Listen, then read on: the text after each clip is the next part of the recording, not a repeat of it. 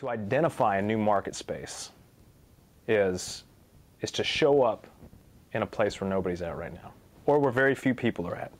Is to have enough insight into things that are coming up on the horizon that have not been adopted by the masses in any way, shape, or form yet.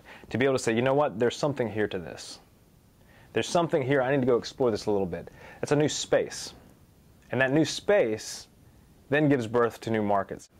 The problem that we have is that we're thinking in a linear model. We're thinking about, well, there's a certain, step-by-step process within a space before things can really, new markets can really be created. That's not the case anymore. New markets can be created overnight. This is a reality. This is the world we live in today. And now's the time to grab that. And this is why every organization needs foresight.